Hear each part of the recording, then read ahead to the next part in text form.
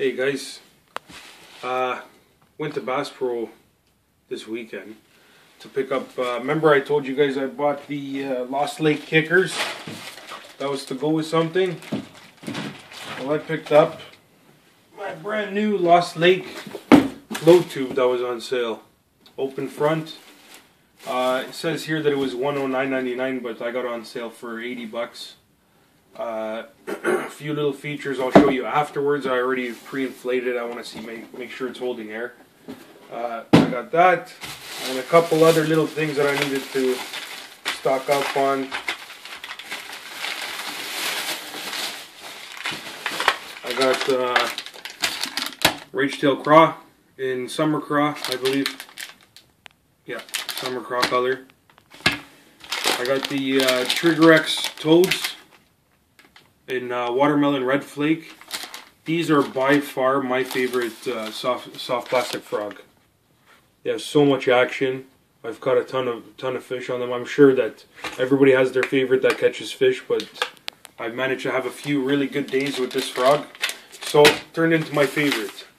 And I also got a Strike King Red Eye Shad in the bluegill color.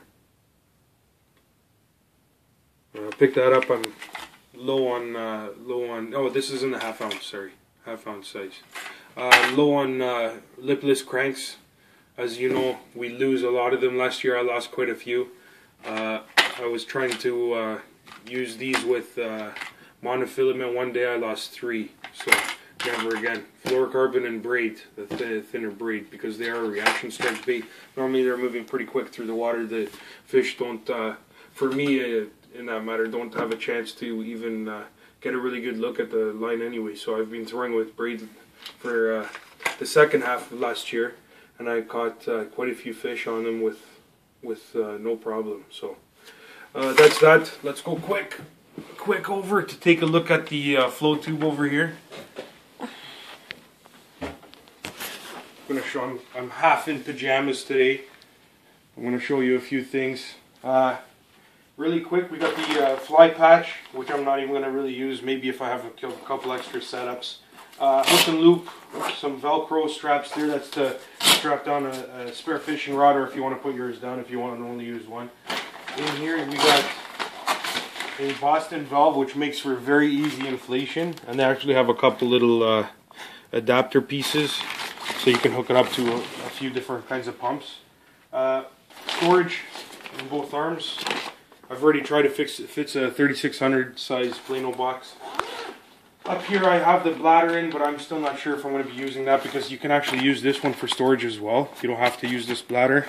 This bigger one here, is more than enough that if this one ever fails, pops, and completely loses air, this one will be able to hold you out of the water. Other than that, it's pretty simple. I like how it's got all the little the tabs here to cover up the zippers. It's got the stabilizer bar, the apron, stripping apron I think it's called, because this is actually for fly fishing. That's about it. Alright guys, take it easy, rate, comment, subscribe. Hopefully real soon I'll be out on the water. Hopefully by mid-May. I should be going out trying for a few trips with this guy. Check it out. Thank you very much.